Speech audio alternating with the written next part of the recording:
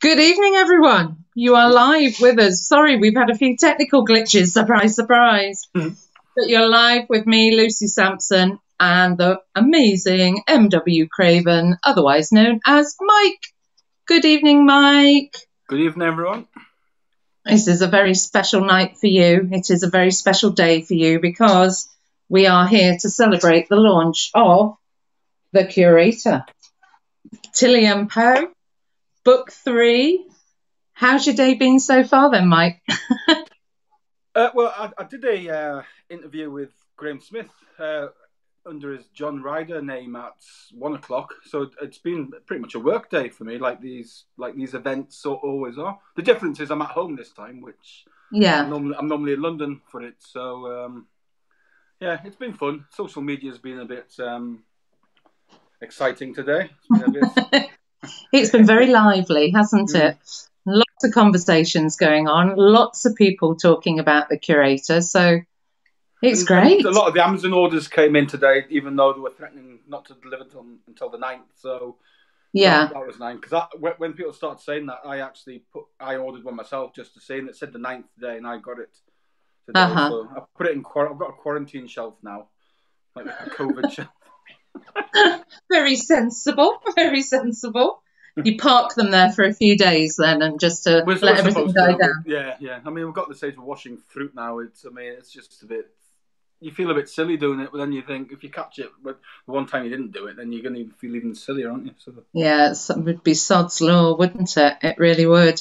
Well, before we get too carried away, I just wanted to give a couple of people a shout out who are special to you, Mike, and that's Mary Jackson and Simon Cowdroy. Now, we hope that Simon's alarm clocks have worked because Simon's in Australia, and this is about 4 a.m. Simon's time, isn't it, Mike? Yeah, Simon flew over from, I think he's just outside Melbourne. He flew over to Covent Garden for the last launch, which I thought was going a bit over and above. And Mary's my mother-in-law, and she was wanting to watch this and was keen to join the group, and it was all very exciting. So I would normally watch my swearing, but when I did the Booker Show one, I was told no swearing because this is going to their website. But right, I'll keep it down to a minimum, I promise. Right. Well, I best warn my dad because he's just joined the group tonight. So hi, Dad, Alan.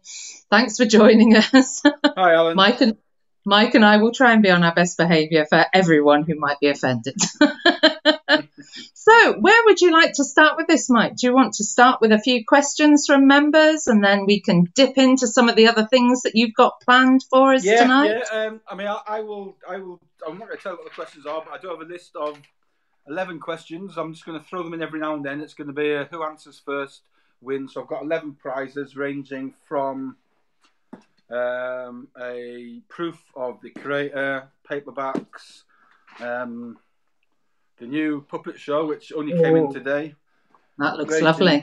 To some just stupid little pamphlet things, giveaway things. So they'll be for the easy questions. Some of the questions are easy, and you'll know that the people who have read the books will know them immediately. Some are a bit tougher, so you might need to dredge your memories for them.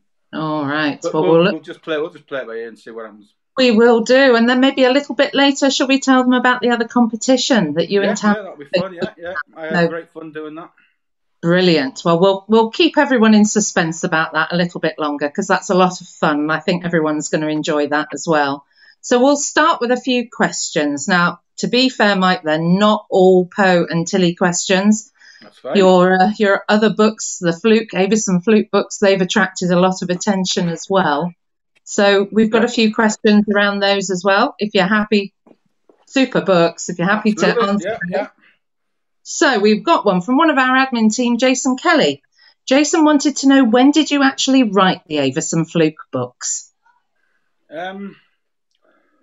I wrote the start of Burial Gown in 2013.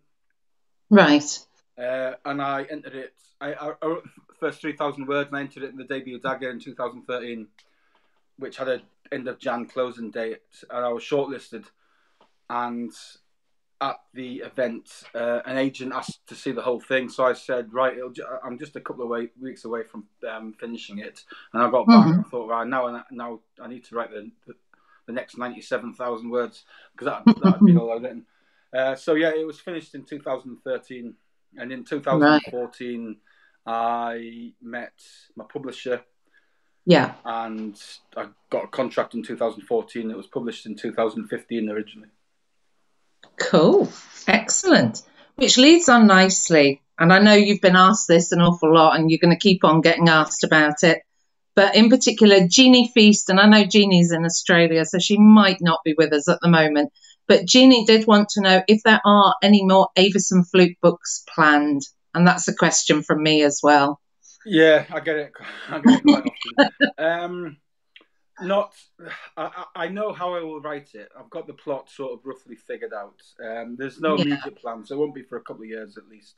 There's far too much happening with Poe at the minute. Some stuff that I'm not allowed to say. I'm strictly embargoed from saying exactly like that. But I would like to finish. I think he deserves to have his story told. I can't just leave him languishing where he is. Oh, no, I mean, I suppose at the end of Body Breaker, there was a sort of a conclusion. You did kind of wrap it up. I don't want to give any spoilers to people, so I am being a bit vague, so sorry, people. But, you saw Fluke reach a certain point in his life and you could quite happily leave him there. But, of course, there is the option to expand it, which I think that's why so many of us who've read and enjoyed them would like to see more. I mean, the reality is, I originally planned it as a 3-arc set. I was just going to keep on going, but the original arc was 3 stories. So I had book 3 all completely planned out. But when my agent said, I signed with my agent after book 2, after Body Breaker. Right. And he said, I want you to write a completely new series. I see. Well, actually, originally he said, can you just rewrite Body Breaker as the first in the new series? And I said, in the end, it'll just be easier for me to write a new one from scratch. So the plot of the puppet show would have been the 3rd Avis and Fluke book. So I'd been setting up characters all the way from the very first short stories to take up key roles what is now the puppet show. So if you know the characters in the Fluke series intimately, you'll probably figure out which characters were going to play which roles in the puppet show. Yeah. But when it came to the puppet show, because I couldn't just write the same book with the same type of characters, just change names. And that's where Tilly came from, actually, because Tilly is sort of the exact opposite of your fictional boyfriend, Matt. One of my fictional boyfriends. He's up there with Jack Reacher, so he's in good company. That'd be an interesting fight, wouldn't it? Matt Towler versus Jack Reacher. It would make an interesting story. Maybe we could get you and Lee. Well, no, it won't be Lee now, will it? Because he's passing over the mantle to his brother Andrew. So maybe we could. That's something for the future, Mike. Which I'm sure there probably is a question in amongst all of these, which I hadn't quite got to. Oh, yes. I think Pauline Render Byron asked a question that if you could co-write a book with any author, living or deceased, who would it be? Me and Amit Dand, A.A. Dand, have said that we would like to write a story together. I think because we think it'd be quite good fun to put Poe in Bradford into Harry Verdi's world. So that would be quite interesting. But if I could choose anyone, I would write. I'd co-author a book with Terry Pratchett and put Poe into Ankh-Morpork, solving crimes involving dragons and dwarfs and the Assassins Guild and the Thieves Guild and the Beggars Guild. And that'd be brilliant. Yeah, it would be a lot of fun. So much you could write there. Well, there you go, Pauline. You've had that answer to your question. Let's see if we can find some other ones for you, because Pauline's given us quite a few. We've had quite a lot come in. Let's see. Oh, well, this was a question from Michael John Sims, which I think you haven't quite answered, but any chance that Fluke and Poe may ever bump into each other or work together? It's an interesting idea, actually. I asked my editor when I was writing book 4, because book 4 is completely written now. It's edited, it's copy edited, it's just went into proofread, and then the advanced copies will be going out, which is extraordinary considering it's a year away. And I said, can I merge the two worlds? Because it seems a bit unlikely in Cumbria that the two cops wouldn't know about each other. Yeah. So Fluke does actually get a mention in Poe 4, but I do actually bring a character from Body Breaker into Poe 4, and it's Steel Eye Stan, the bouncer with who the ball bearing eyeball, ball bearing in his eye socket because he's lost so many glass eyes when he fights. That's so brilliant. He's now the bouncer. And if you remember the pub, the dog in Black Summer, that really rough pub, he's now the bouncer at the dog, and Poe has a run in with them. It's quite a funny scene. Oh, that's going to be. He's got a head like a badly shaved testicle. There's no answer to that, Mike. No. I don't know if there's such a thing as a well-shaved testicle, to be honest. Who knew this would take this turn or so soon into your launch, Mike? Oh dear, I don't know. How did you come up with the characters of Poe and Tilly? That's a question from Robin Barker. Robin says they are so utterly brilliant. I mean, I think somebody else asked as well. I will have a look while you're answering about, is it anybody you know who inspired those characters? So how did you come up with them? Yeah, I mean, the Poe character is sort of a version of the Flute character because it had to be, because the story had already been written. Yeah. But because I had the opposite of Towler, the opposite. So I had the opposite gender for a start, so I had a woman. And I thought someone who's sweet and naive and innocent would be quite a good foil for Poe. But Tilly was nowhere near the way Tilly was in the puppet show. The original version I had written her, she was far more streetwise than she is now. Yeah, and far more. Well, she was basically a version of sort of a much. Quite a close character to Elizabeth Sander, I suppose. Quite a bit like that. And Poe, but Poe didn't have a name at that point. And when I figured out his name, which was someone I was talking to, misheard me say Washington Post and said, "What's the Washington Poe?" And I thought, that's my name. That's my name. But you can't call a Cumbrian Washington without explaining. So I got a backstory for him. He became, and it's a very sad backstory, as you know. It is, yeah.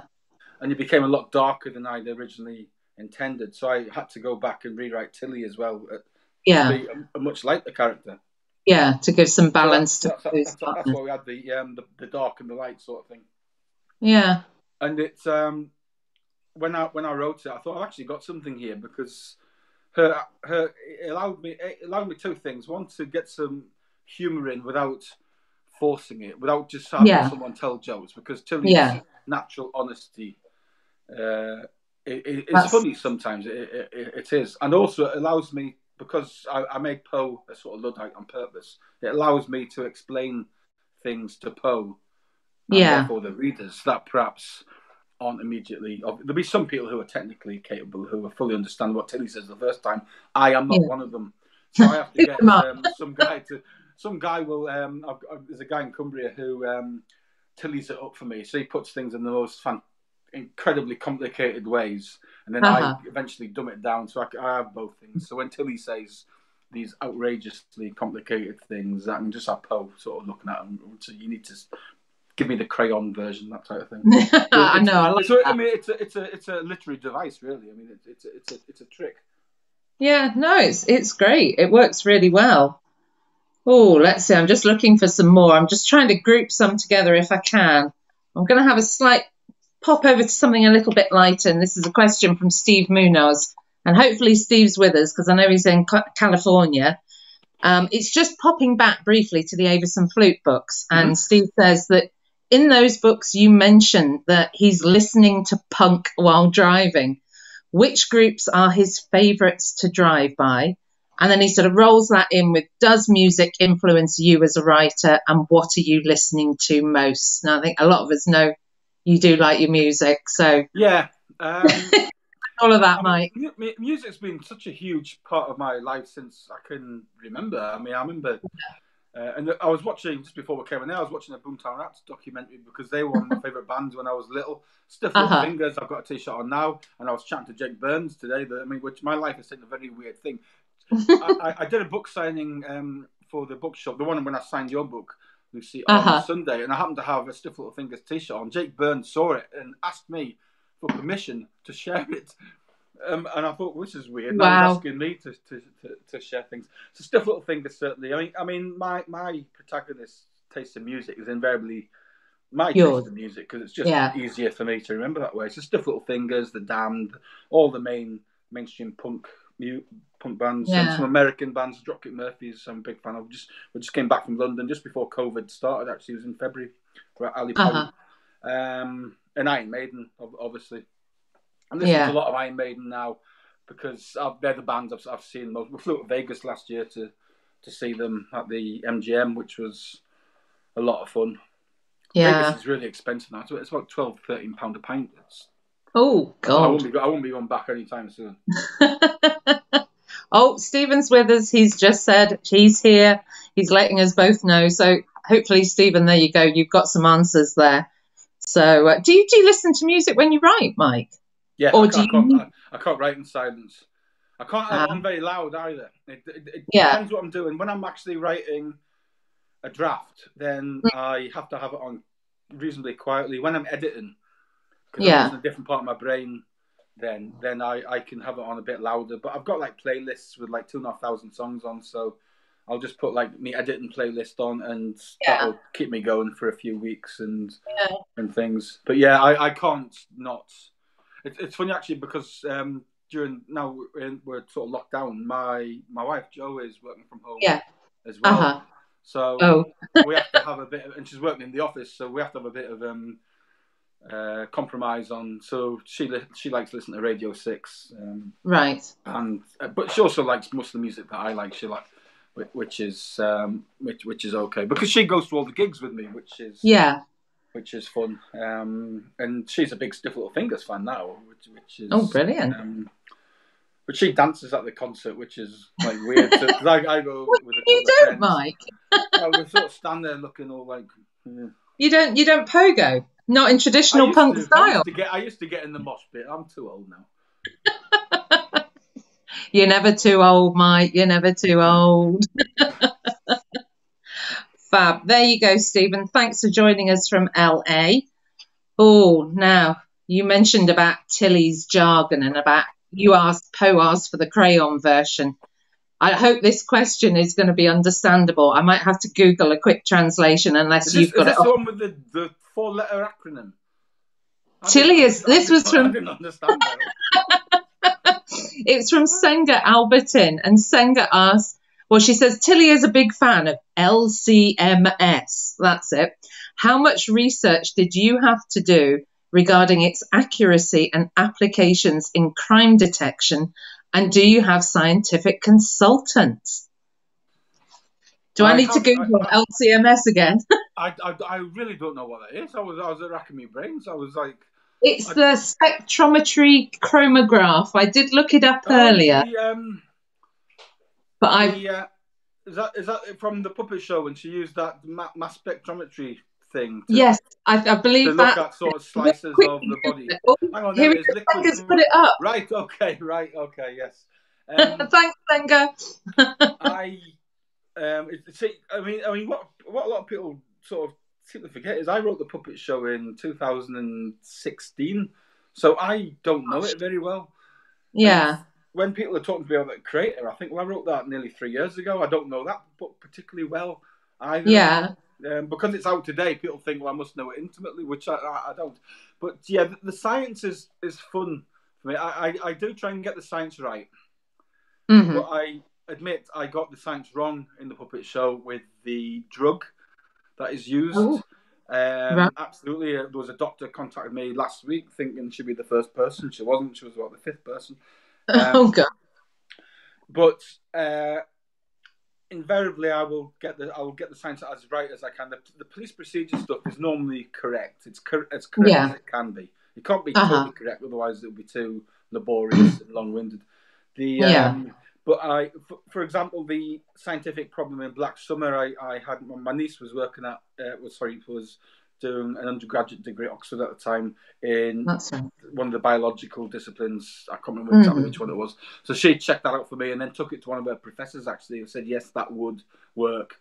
Which was a relief actually, because I wanted to give Poe and Tilly an impossible problem, which I did, but I didn't have actually a solution at that point. So I had to sort of work backwards. So, and for the computer stuff, I have a guy in Carlisle who's a friend of my brother-in-law who I met at a gig actually, who checks it all for me and says, no, you can't have that.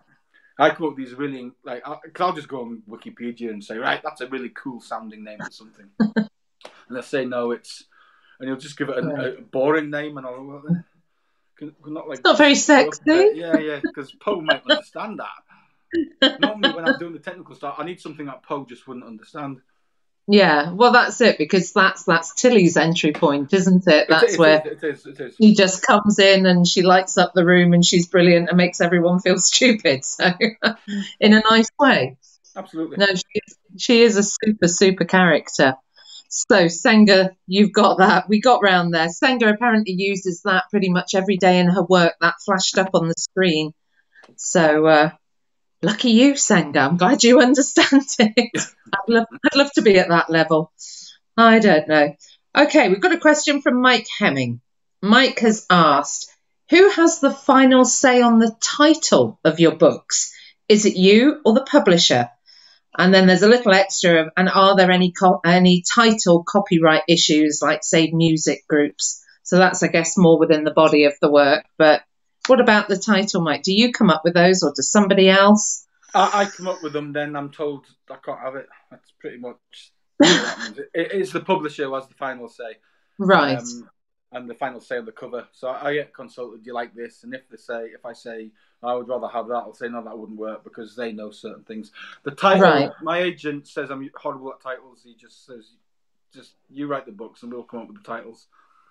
For the fourth one, which is a good example, I'd been to see a band called the Anti-Nowhere League, who the punks amongst us will know of. Yeah. In Carlisle, and they had a new album out that night. All right. Or that week. It was weird. And I didn't even know. I've been an Anti-Nowhere League fan for a while, and I didn't even know about it. But there was a song called The 13 Rat Theory. Right. I thought that's a great title. Yeah. To get back into the second part of that question, titles aren't copyrighted, so you can use song titles. You just can't use lyrics. So I thought, well, I'll use that, and I built an entire plot around that title. And then they said, you can't have that. So I changed it to The 13th Rat. And they said, they can't have that either, because supermarkets won't take a book if it's got a rat in the title, or cockroach, or anything that sort of, sort of, that might make people just put the word rat in their head when they're in I suppose in a food shop. So eventually I said, right, I had a title in my head called The Bad Beat. So I'll put that in. I'll call it The Bad Beat, and then I sort of wrote half a page on why it was called The Bad Beat, and it's something to do with conductors and good orchestras and bad orchestras. Very interesting, I thought. So now you can't have Bad Beat; it's too musical. So I sort of like sulked a bit, and I said, right, you can just have what I was going to call Poe 6, which is Dead Ground, for a joke, actually, because I didn't particularly like the title. And they said, oh, that's great, we'll have that. So it's called Dead Ground. But you can't copyright the titles of TV. Any title you can't copyright. So that's why books today would just be sort of like computer generated passwords, because everything's pretty much being used. Yeah, because you do hear about that. Because I released Black Summer, then a few weeks later, Netflix released Black Summer, the zombie program, zombie series. So. Which is good, actually, because people have bought Black Summer thinking it was a spin-off from the TV. So I saw this on something, not enough zombies in it. Oh, there's no zombies in it. Never mind, not enough. Well, it gives you sales. Who cares? Go on then. Another question from Robin Barker. Which was your best villain to write about?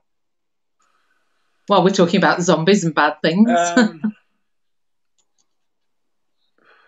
I think my favourite villain is still Jared Keaton, the chef. Yeah. I think he just got under people's skin for some reason. I think that's because he wasn't on screen much, and he had an affected French accent, and he was smug, and he sort of had everything, and he sort of threw it all away, and so it was the most fun to write. But the book I'm writing now is called The Botanist, and that's Poe 5. And he's quite Right. cool. He's quite a cool villain because he can seemingly walk through walls. He actually warns his victims he's going to kill them by poison. Okay. He tells them what poison he's going to use to kill them, and he gives them Yeah. weeks. He gives them notice, and no matter what precautions they take, he still kills them. So it's he's quite cool, but he's not on the screen at all yet. Just right at the start. Uh-huh. Poe and the Botanist haven't met yet. That's not going to be out until 2022. 2022, possibly? Yeah. And the villain in It's too Poe long 6, to wait. That sounds so good. The villain in Poe 6, which will be out in 2023, which is called The Third Light, he's about a sniper who's just going around the country killing people. He's going to be quite a nasty bit of work as well, as you can imagine. Gosh, so we've just seen the release of Poe 3, and you're talking about Poe 6. Are there more planned after that, Mike? Have you got any more thoughts? I've got some rough ideas, but I mean, it's just the way my mind works. It's actually quite handy because I'm always thinking at least a couple of books ahead. It means I can plant things in books that might not have any bearing on the current book, but do in one or two books later. Yeah. So there was something in Black Summer which happened in Black Summer, and my editor says this is a nice scene, but we can just leave. We can leave it. We can miss it out completely. I said it's not relevant to Black Summer, but it absolutely will be in the Curator, so it absolutely has to stay in. And once I've explained it, they're fine with that. But it does allow me to sort of concentrate on the sort of story arcs. And I know Sergi actually asked about the novella, because I am planning to do a novella between books 4 and 5, which will tie up Poe's parentage, that sort of ongoing thing. So that'll be sort of tied up in a sort of 20,000 word novella. It'll have to be, actually, because I'm writing The Botanist as if it has been solved and cleared up. So when do you think when we see that novella then, Mike? Did you say, sorry? I'm imagining, I think it'll be about March 2000, that's my dog in the background there. March 2022, probably. It'll be out before The Botanist, it'll have to be. But I'm making a note of that. I'm going to hold you to that now. Because Poe gets the final piece of the puzzle in Dead Ground, which allows him to then start investigating what he needs to investigate. Brilliant. Well, that sounds really good. While we're just talking about the spin-off novella, you've told us before, and you gave us a taster of a short story at the beginning of May with Why Don't Sheep Shrink? Yes. David Gilchrist would like to know when the book of short stories will be coming out. I may have asked you before, but we'll put it back out there again. September the 3rd. September the 3rd. There you go, David. September the 3rd. How many, Mike? 92. 92. Someone asked me this morning, so that's why I know. And it'll be you were sounding... just 3 short stories. Why Don't Sheep Shrink will be the middle one. And there'll be 2 sort of more serious, somber ones, bookending on either side. And I think it'll be a couple of quid, something like that. I know I spoke to the cover guy this morning, actually, and he's working on the cover. So as soon as the cover's done, I suspect it'll go up on Amazon, and that'll be an ebook. I don't think there's any plans to put it into print. Right. You read my mind. That was going to be my next question. So it will be ebook only. Okay. Let me just... I just nodded there. That was my wife off screen asking if I wanted another drink. Yes, please, Joe. Can I have one too? I wish you could send it down to me. No, I'm all right, honestly. Just bring the bottle. I've got my bottle up there. Right, let's see. Do you want to do any of your bits, Mike? Yeah. Oh God, it's after 7:30. We've been having so much fun. We've done half an hour already. Right, so I've got. I can't see any comments on here. So have you got the comments on your side? I will see if I can get them up on my laptop, Mike, because I've got that open next to me. So that's where my head will be going. So fingers crossed. If not, Caroline, maybe you can help us out in the background and maybe pin up the fastest fingers first on this one, because I think that's what you want to do, isn't it, Mike? This is going to be a question for everyone. This is for a copy of Black Summer, and it's a Black Summer question. What is the name of the restaurant in Black Summer? Oh, you're not allowed to shout out. It's a shame I can't enter. Right, what have I got here? So that was for that. So this is an old advanced copy of The Puppet Show, which has just been gathering dust in my house. This is quite a cool little gift because these are very rare. These, and the question is, what is the name of Poe's house on Shap Fell? So we'll just have them to start with. They're quite tough questions. Well, everyone's gone away to find their book copies, Mike, and to double check. Well, yeah. I mean, I know the answer. As long as you know the answer, that's the main thing. Because you'll have to say whether or not anybody's right. Oh, anyway, dear. A nice bit of Iron Maiden fruit. Oh, fab. I was wondering if you'd have some of that on the go. It had to be done. Just looking to see, just having a quick refresh while you're refreshing yourself just to see if I can see anything come up. But Caroline has said, oh, right, we have. Unfortunately, I can't see who's answered it just yet. Give me a moment, but we have an answer, Mike. Okay. I think you can see it. Right. Oh, it looks like... slow. Yes, that is absolutely correct. Now, the thing is that we've got two people at the same time, so somebody's going to have to tell me which one was first. And Herdwick Croft is the answer to the other question as well, so they're both right. Okie dokie. God, they're flying in. We've had a few. Pauline Render Byram was one of the earlier ones. I seem to lose half of the comments, unfortunately, on my stream. See if I can pick them up somewhere else. There was another... We'll better pick them up. Sue McGrath was first, according to Caroline. Sue McGrath. Thanks, Caroline, for that. Sue McGrath, there you go. You've won the name of the restaurant question. And we've had answers for Herdwick Croft. Oh, gosh, they're flying through. I just don't know who was first because they've come through so thick and thick. Liz Nipperess. That's my bloody sister. She's what? She's your sister? Liz, I'm sure you've only got to ask your brother for a copy, my love. Come on. You can't be that mean, surely. Honestly, she's in this book club in Devon and she says, oh, can we have some copies of such and such? And my editor just down 15 copies before I get some before I get them sometimes. Liz, I'm sorry. That's cheating. You should have identified yourself, you naughty woman. Don't worry, we will find somebody with that one then. We need to look for the second quickest. Sorry, Caroline, we can't have Liz Nipperess. Sorry, Liz. I can't. I'm losing half of the comments on here. I'm sorry, Caroline. I'm really relying on you in the background. Telling me I've got 140 comments and I can only see 5 of them, so I don't know what's going on there. Damn. Oh, let's see. I've just had a message flash up from Caroline. Right. Tamsin Furtado. Tamsin Furtado. You are the winner with Herdwick Croft. Is that Tamsin from Kenilworth? Pardon? Is that the Tamsin from Kenilworth? No. Tamsin Rosewell. We will get on to Tamsin Rosewell. I'm sure she's already watching. We'll get to that when you're ready, Mike. So we've done 2. Okay. Do you want some more questions from here, or do you want me to talk about your other competition, Mike? Is this a good point? Go for it now, because it's quite a cool thing, isn't it? I will do my best. I only became familiar with this yesterday, so forgive me, folks. But by some strange twist of fate that had nothing to do with me, Mike has been talking to this lady, Tamsin Rosewell, who runs Kenilworth Books in Warwickshire. They're an independent bookseller. And Mike has, I believe, done an awful lot of work on this. So bravo, Mike. But between them, they've come up with a game of Craven Cluedo. So hashtag Craven Cluedo, everyone. And there are, excuse me, sorry, shuffling my papers newsreader style. Mike has written 10 clues, everyone.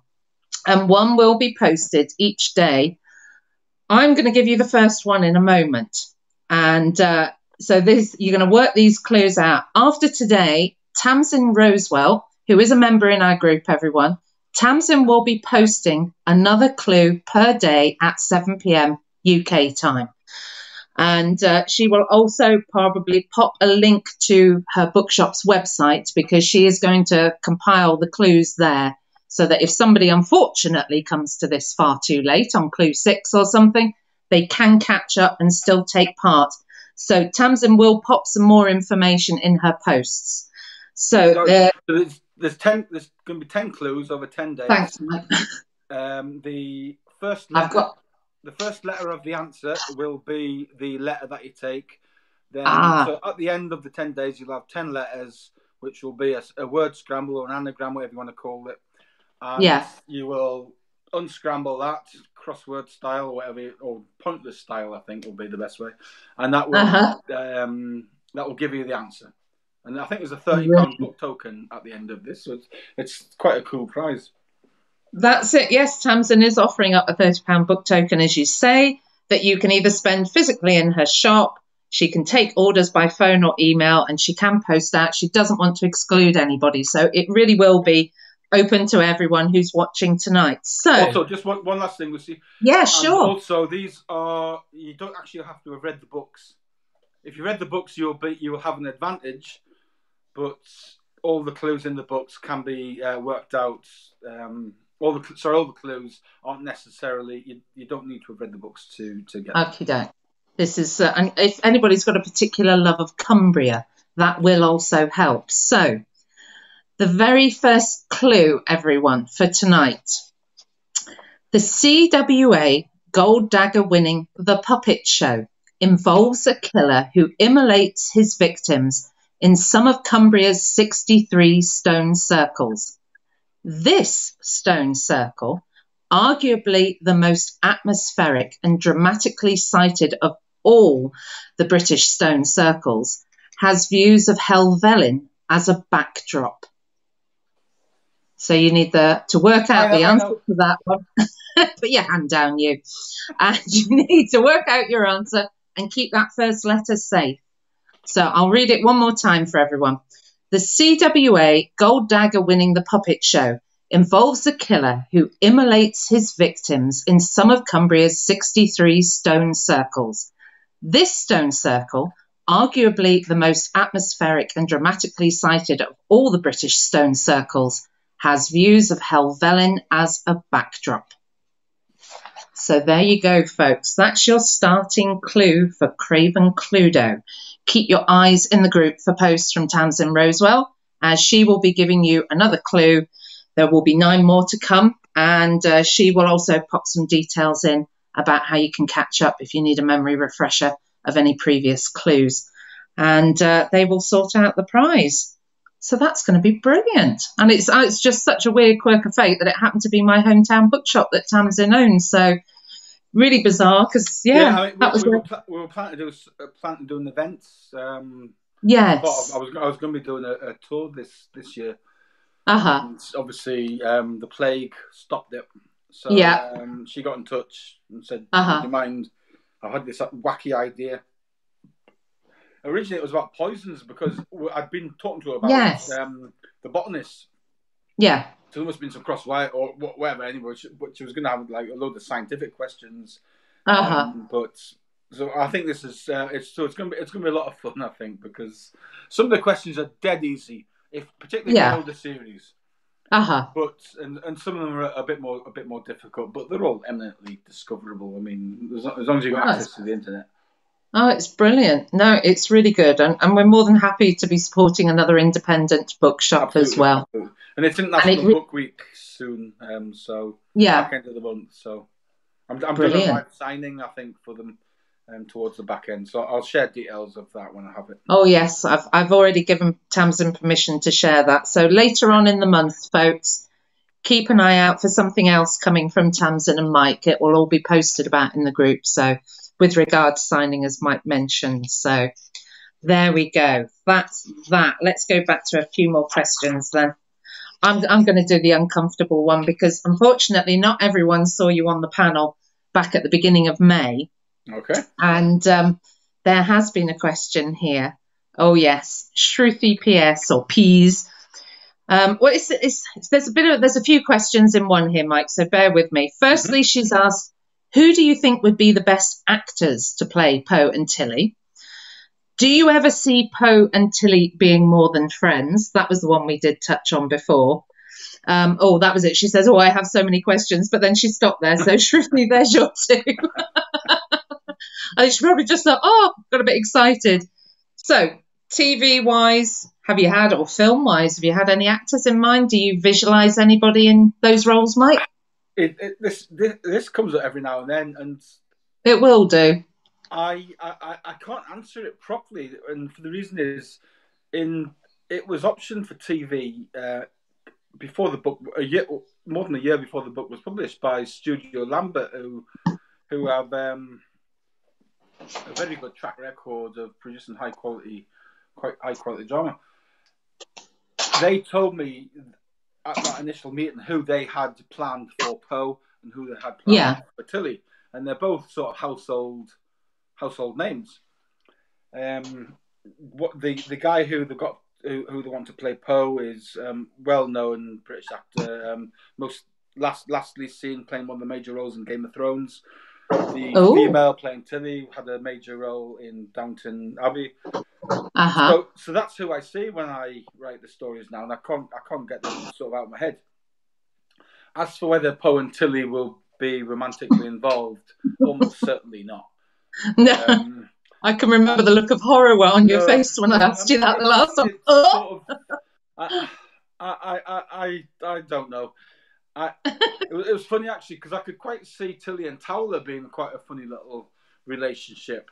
But Tilly and Poe, they're far too close. Just don't be jealous, Lucy.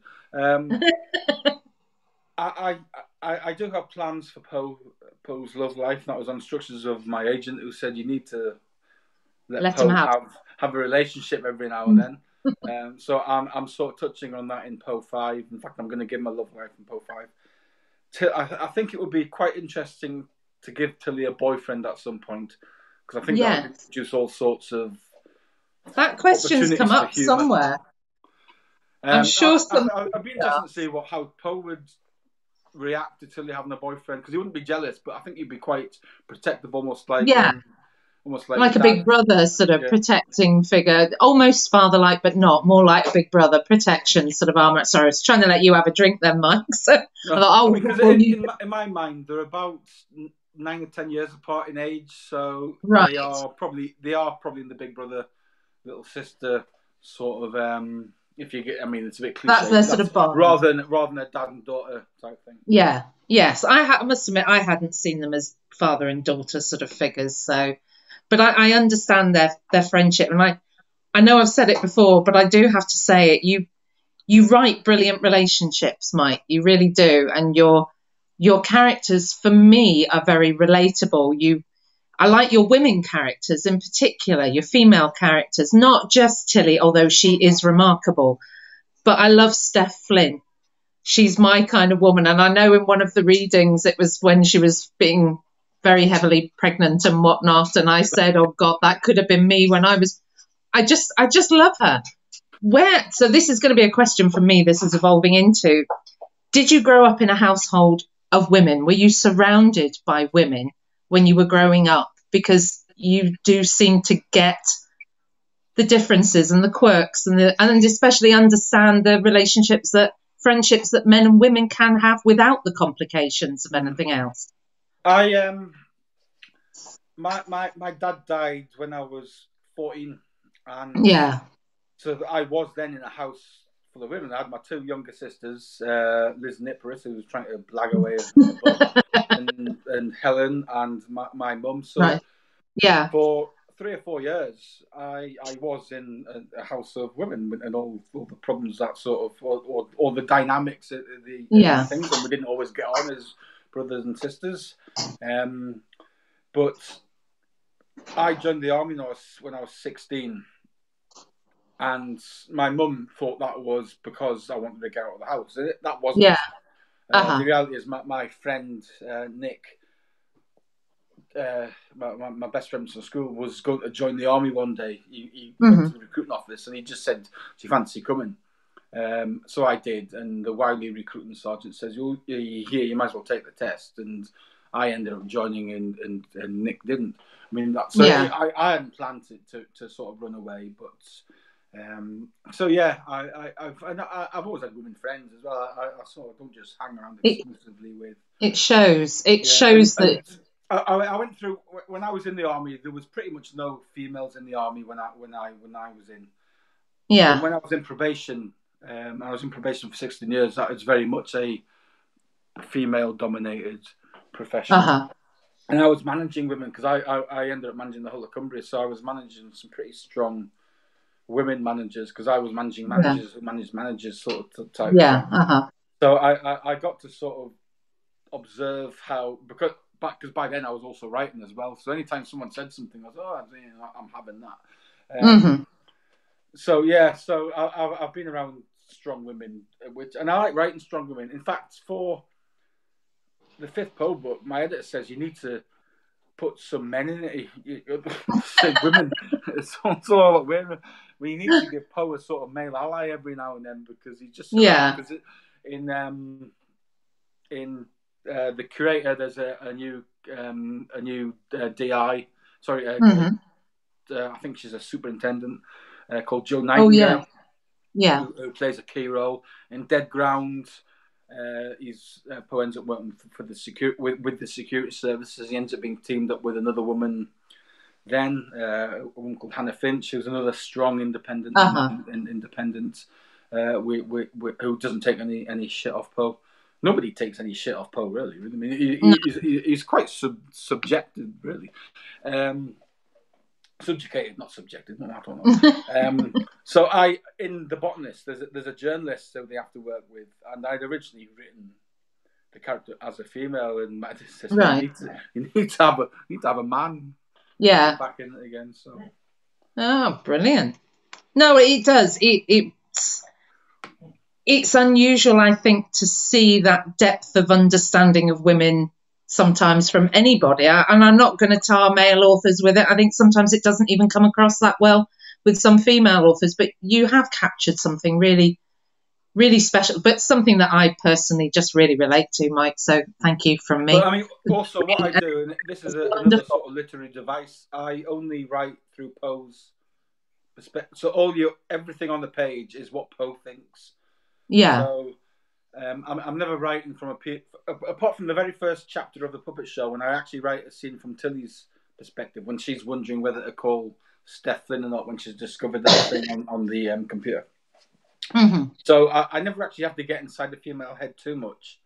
It's always what Poe is seeing, which is a get out of jail free card, I suppose. And some people say, "Oh, you don't like this, you don't like that," and I'm saying, "No, you're wrong.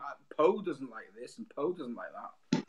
Yeah. Someone had to go at me the other day. They sent me an email saying that I'm very mean about Muncaster Castle because I was rude about Muncaster Castle in Body Breaker, the second flute book. I said, "No, I'm not. I used to go there and do the owl things, and land on your hand and like." Right, falconry stuff. I said, Fluke doesn't like Muncaster Castle. He thinks it's ridiculous. So I mean, you can't confuse me with my characters. Is my get out of jail free card anytime? Yeah, that's a good one to use. That's a good one to use. Right, I'm just going to go through. Let's just see. Do you think that readers' tastes change with time, given that your earlier books did not receive the acclaim that they are now? I don't think that's. Well, I think they do because there's trends, isn't there? So I mean, there was a strong trend for the girl on the train type things, and there was a lot of psychological stuff that sort of seemed to have faded away. But then the Scandi books made a big thing, and they sort of peaked, and they haven't really dropped down. They're still there, but the big thing at the minute is Outback Crime, a book set in the sort of Australian bush. Yes, the readers' tastes do change over time. But the reality was, I'm with a big publisher now, and I was with a small publisher before.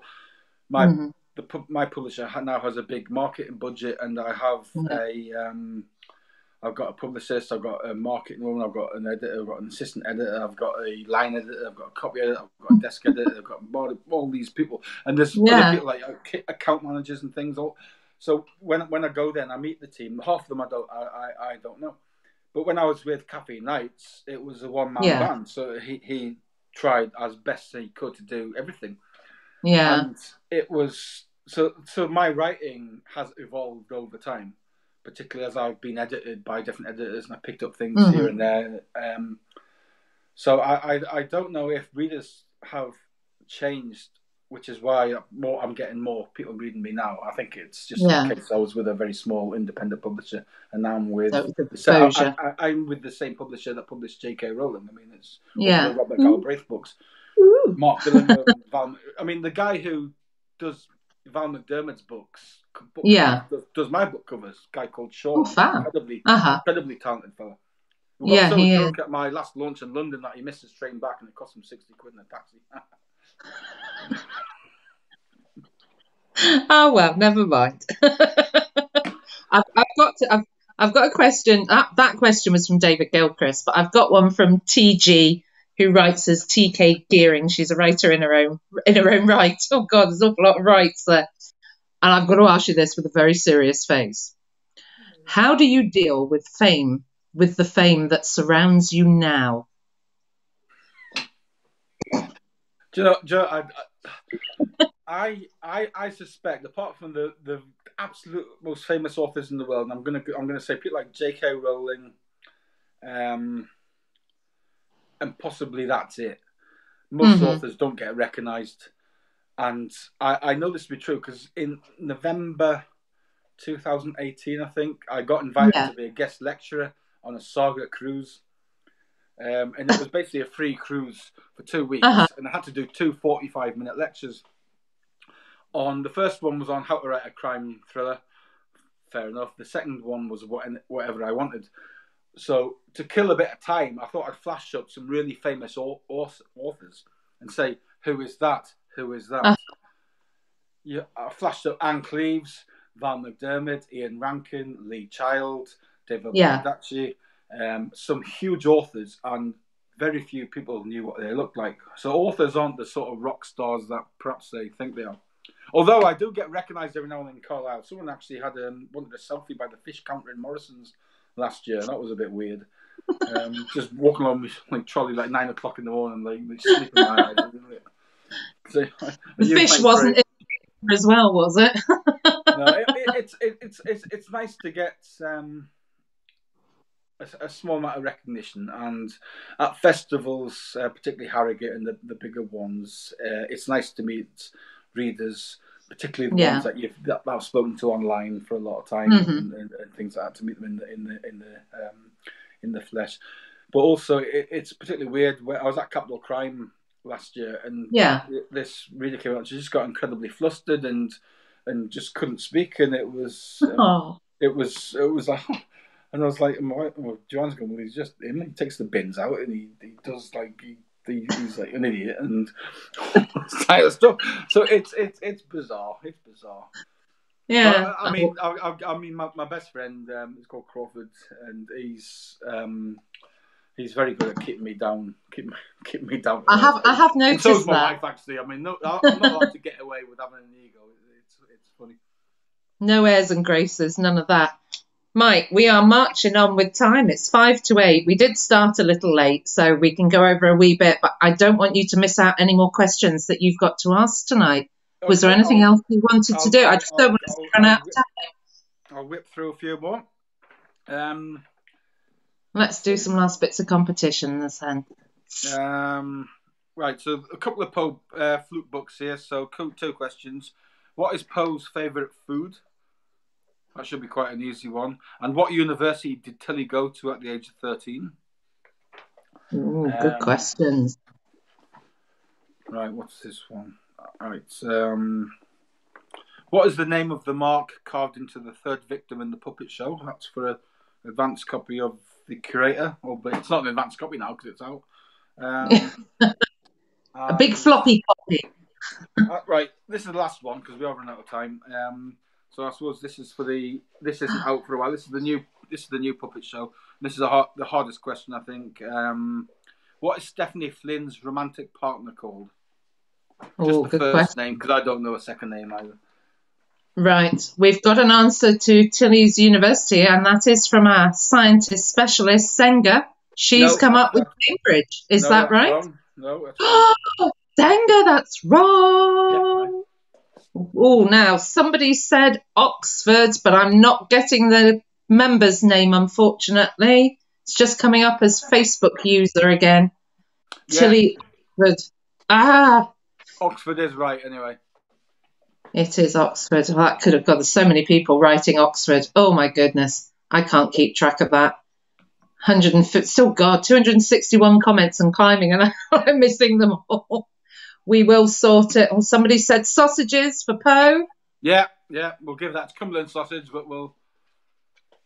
Caroline, I don't know if you can tell me any of the names who got those two right. Oh, bless him. This is Anya wanted to see Bracken, who was my real life Edgar. Oh, he's gorgeous. How old is he, Mike? He's 12. He's just had an eye operation as well, so he's. That's why the cone of shame was on. Put him down. Oh. Right. Well, Claire Conley, you won with the sausages answer. That was Claire Conley. Caroline's very kindly passed that on to me. So we just need to find out who said Tilly and Oxford, because I couldn't see. I don't know what it is with this. It just takes out. Oh, that was Sergit. Correct, won that one. Well done, Sergit. And for this one, which is the big one, I suspect for tonight, because this won't be out for a while, what is Flynn's partner called? All right, that's the last one. I've got Steve come up, but I don't think that's the right answer. No, she's gay, so that would. That's what I was thinking. It could be Stevie, I suppose, but it's it might be Steve at the weekends. Who knows? We've got an answer of Zoe, but I cannot see that's who the answer was. But Anna's over the moon to see Bracken. That much I have picked up whilst trying to read comments, so I did see that. Right. Oh, that was Rose Evans with the answer, Zoe. Okay. So Rose, you got that one. Well done. We just need to confirm who Tilly and Oxford. I just couldn't see the name for that one. That's the last one we're waiting on there. I think Caroline said it was Sergit. Oh, was that Sergit? Yes, it was, wasn't it? Sorry. God, my mind's going. I need to drink more beer. Do you have any more questions, Mike, that you want to anything? Was there anything else your end? I've always got a few more questions here, but I don't want to get in the way of any competition questions. No, I mean, I've got some. I mean, that were just for a little bit of flimsy things. I'll just drop them into the Crime Rock Club. That's fine. Over the next couple of things. So I mean, no, the main one. That's okay. Well, if I can, just ask you some last couple of questions from people here. Let's see. Linda Hill was very brave and said, "You have to choose Tilly or Poe." Poe. Oh, that was a bit easy. It was. That surprised me how easy that was, Mike. If I killed off Poe, then who would tell the story? It's all told from Poe's point of view. Well, that's true. That's true. That is true. Let's see. I've got some other. I mean, before long, I think it will become known as the Poe and Bradshaw series. I mean, I think it's inevitable. Yeah. The rest of the characters are sort of flitting around their orbit to a certain degree, aren't they? Because I was a bit mean to people in Black Summer because I held Tilly back for about the first third of the book, and I did that intentionally. And just to build up the tension, I was like, when's Tilly going to come and when's Tilly going to come? Yeah. But in the Curator, she's in from the start. In Dead Ground, she's in from the start, and her first line in The Botanist is, "Poe, why would somebody want to buy my toenails?" So she's in it right from the start then as well. With a good old Mike opener, I don't know. Let me just see. I did see some others. Fiona Jane actually said about the first chapter of Black Summer made me feel physically sick. I think a lot of us will know what that is. And other chapters made me laugh out loud. Does that make you happy? Do you have a tick list, keeping the balance right? Because you're not overly gory in your books. It's only it's... I mean, there is a lot of gore, but it's sort of after the fact. And I know Fiona Jane. She's... her husband actually is in a band, played at our wedding. Yeah, I mean, she sort of hit the nail on the head. I mean, the fact that there's humour in it allows me to go a bit darker than I would know. If they didn't have the humour in, the books would actually be quite dark quite depressing reads, I think. So the sort of humour and the banter between Poe and Tilly allows me to do things I could probably not put. I can push it a bit further. Yeah. So I mean, you've read The Curator. The ending is very, very dark, Mm. and I intentionally wrote a light tone all the way through, just so I can punch in the face at the end with this quite dark ending, which is horrific. I mean, I was speaking to Mick Herron, actually, one of the best authors in the world, at Harrogate, probably 2 years ago, and he said, "What are you writing now?" And I said, "I'm writing the third Poe book. This is what I'm thinking of doing for the end." And he says, "You're sick." All right. And then, when Joanne was reading it, because she proofread everything before it goes even to my agent, she said, "What's wrong with you?" When she got to the end. Did she sleep in a separate room for a while after that, Mike? Well, I don't know. I mean, she probably waited till I'd been asleep. I'd gone to sleep before she went to sleep. There was another question came in, similar along the lines, from group member Gillian Little. I just managed to get her name. She said, if you could only have one detective, would it be Poe or Fluke? It would be Poe, and that's from a purely financial point of view, really. I mean, Poe pays the bills. I have a soft spot for Fluke, obviously. My mum died a couple of years before the book came out, and I rewrote his first name to be Avison, which is her middle name. So I've got a soft spot for him. But Poe pays the bills, so you've got to be pragmatic. True. About it. I would like to finish off the trilogy, the Fluke trilogy, one day, as I said, but it really is a case of finding the time now. Yeah, if I write it, I'm sure Little Brown will publish it. And I'm sure we'll read it as well. So why not? And talking about other things, your friend Simon Cowdroy has asked, would you write a Terry Pratchett type comic fantasy?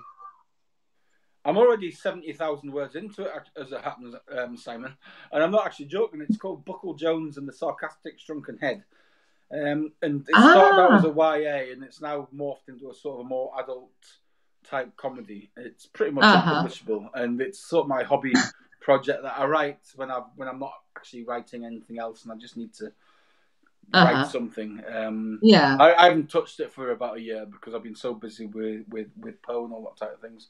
So I absolutely would, because he put me on to Jasper, foreign sort of Norwegian-y type name, Fjord something. He writes these wacky books about the literary book detectives and things. Huge fun. So Simon and I have very similar tastes in books. Oh, cool. Caroline's just let me know, because even she's having trouble keeping up with the stream of comments. But she's just let me know that there are quite a few questions on the stream about the possibility of a Tilly solo. Had you thought about that? I've been asked that a few times. I think possibly in a short story. I've got this idea, and I spoke to my agent about it, where Tilly's kidnapped, tied up in a sort of cellar somewhere. And originally I thought it'd be quite cool to have Poe sort of desperately searching for her.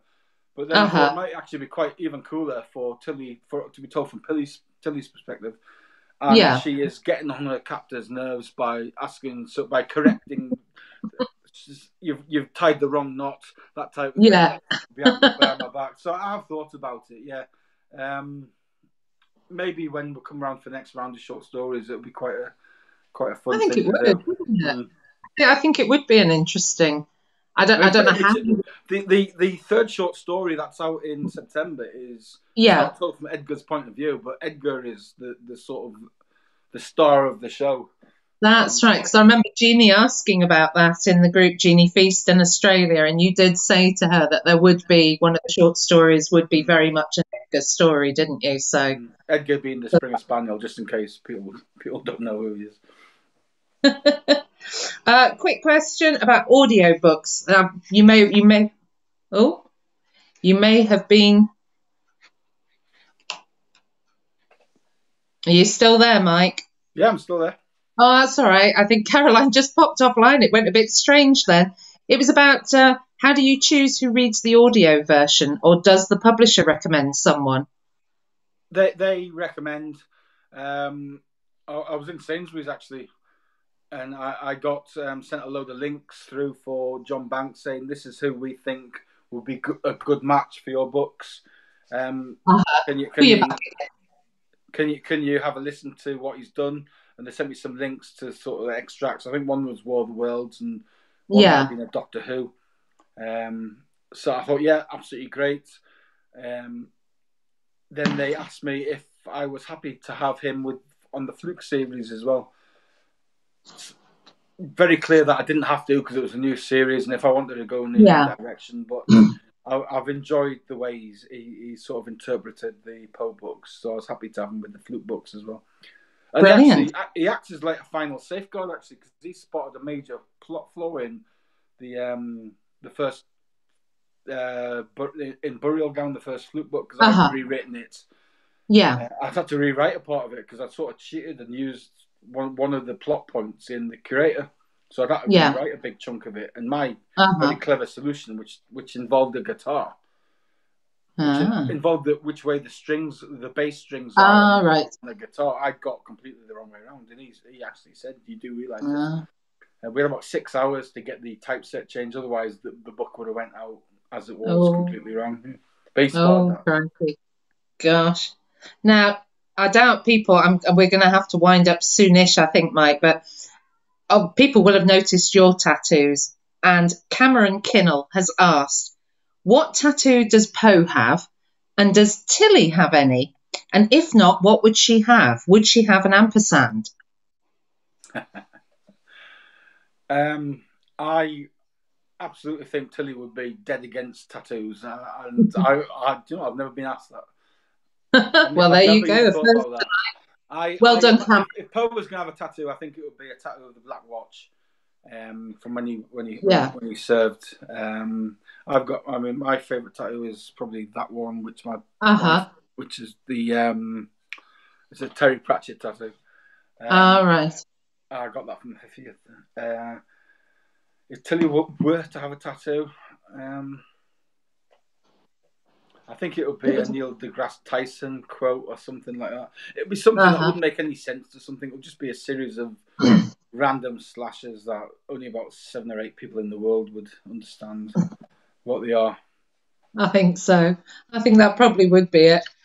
I think I've got one question. I won't forgive myself if I don't ask you this on behalf of Mel Owolabi, because Mel works in a library and she wants to ask, do you use libraries? Do you use libraries for your research? Not so much for research, but I do in the libraries quite a lot. Just because I like being around books. I like seeing if my books are in or out. And I do a lot of library events. I just go around and just stand in front of people who go to library events. And I'll just talk nonsense for half an hour, 45 minutes. But I've been to some really good library events. I've seen John Connolly, I've seen Peter Robinson, some really decent authors have come to Carlisle to the library there. So yeah, I mean they're a very important part of the of the sort of writing world. I mean they're integral. I mean so yeah, but like research wise, I mean the internet now, and because I've sort of got a higher profile now, so I'm more confident approaching experts in their field, saying I've got this issue. So I mean, I contacted somebody who worked for the Royal Observer Corps for last summer. He gave me all sorts of like anecdotes which I could use in the book, all that type of stuff. So it's But I mean, libraries. I mean, they're the lifeblood of communities. I mean, they were like the local pub, weren't they? I mean, but. Yeah. Oh, yeah, definitely. I mean, they're still important. I think loads of people are just wondering how they're going to operate now when they do reopen. But that's another question for another time, unfortunately. I'm going to ask you one last question, Mike, because I don't want to keep you forever, although it is your party. And you can cry if you want to. But there we go. I was about to say it was from Pauline Render Byron, and it is a good one. Pauline has asked, if someone annoys you in real life, would you be tempted to cause them untold misery and pain in your books?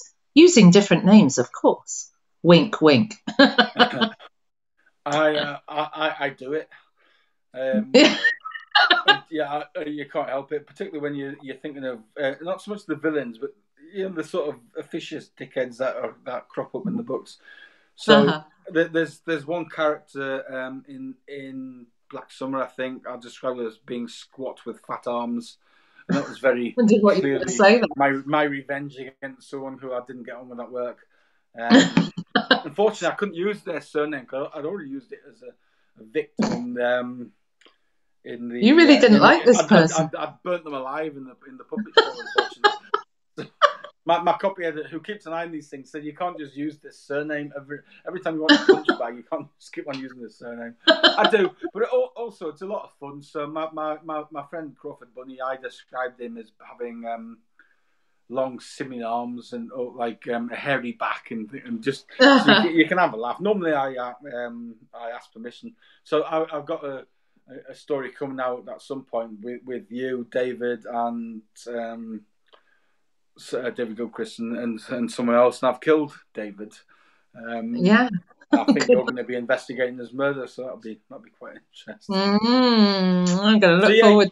The opportunities are sort of, but you can't get too close, otherwise you could actually be sued for libel. I mean, it's just that is a fact. Yeah. Oh God, and we don't want that, do we? And I don't want to upset. An author friend of mine released a book, and I saw it at Harrogate, and I said, how's your book going? So it's been sort of good and bad. And I said, go on then. And she said, well, they're good. It's done really well. I'm with a big publisher, releasing hardback, blah, blah, blah. I said, go on, what's the bad? She said, well, I'm being sued because the main sort of villain in the character is suing me. They're saying that I've basically used their character. This person is saying that the author had just written the character as is, and I said that's awful. So the worst thing is it's my dad. But then she said, Dad, don't get any ideas. then she said, but the thing is, for him to prove that I have libeled, is it libel or slander? I think it's libel when it's written, isn't it? Which way round it is. He said he will have to actually demonstrate that he has all these negative characteristics. So it's a win-win thing. Yeah. You have to go in court and say, I am a dickhead. But it was one of those like, That is going to be the weirdest thing ever. That is just bizarre. That is just bizarre. We're at 8:15, Mike. Do you want to go and have a few more beers? Well, I'm going to. I haven't had my tea yet, but it's been fun. You've been ever so good today. No, you've not been great fun. You've not been drunk. Sorry, say that again. I haven't swore once, I don't think. No, the worst we've had is dickhead, and there we go. I've said it as well, so we're as bad as each other. There we go. You said it louder. I know. Sorry about that. I should behave myself. Just one thing, Mike, before we shut off, I've been made aware that a few people have been asking about how they'll claim their prizes from you. So maybe if you could pop something in the group or something. I will. Before you... I'll speak to Caroline yourself, find out who it is, and I'll contact them and get their addresses, and I'll send something off next week sometime. Lovely. So I hope that puts everyone's questions there. We'll get that sorted out. Don't worry. Mike, thank you ever so much for asking me to do this for you. It's been a joy. I just hope one day I'll do it. It's been such a privilege to allow the UK Crime Book Club to host this. It really has. It's been fun, a lot of fun. Oh, good. I'm glad you've enjoyed it. I hope I've done you proud, my dear, because it has been an honour. I look forward to the day when we can actually meet in person, Mike. Yes, I'm going to come up to Cumbria and I'm going to expect you all to take me out for a drink. There we go. Well, we certainly owe you one, Lucy. It's been brilliant, but enjoy the rest of your night. Go and put your feet up with Joe. I hope Mum-in-law Mary enjoyed it. Simon, it was good to hear you. Hope Dad, if you are still with us, that you enjoyed it. Thank you, everyone. And keep an eye out for the post from Tamsin Rosewell. She will be giving you the extra clues for Craven Cluedo. So each day, no, it's great. It's a great hashtag, though. Hashtag Craven Cluedo. Tamsin will be posting those. So keep an eye out for posts from her in the group. And she will keep you updated about a few other things that about the signing that Mike was talking about earlier. So that's it, everyone. Thank you for joining us at home. We've had some great viewing figures, and it's just been a thrill. I'm going for a lie down now. Thanks, Mike. Enjoy your trooper. Thanks so much, Lucy. Thank you. All right. Cheers. See you soon. Bye. Bye.